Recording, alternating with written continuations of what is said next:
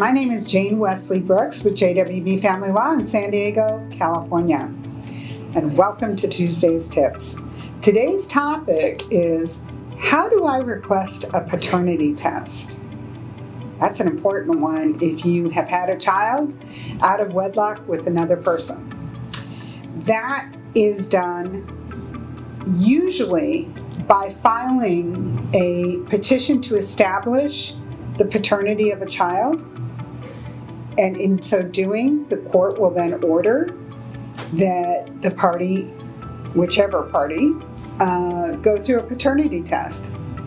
And the court will also send you to a court-sanctioned testing facility.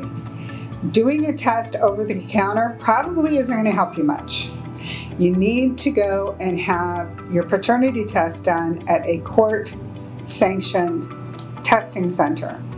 Once the test is completed, you would then end up going back to court, and the court would finalize your paternity motion, your request to establish paternity.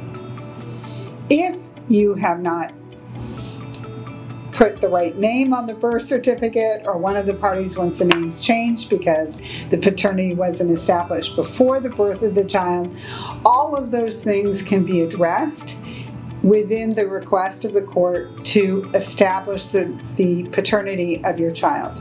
And I strongly encourage you to address all of the paternity concerns and issues with that one motion.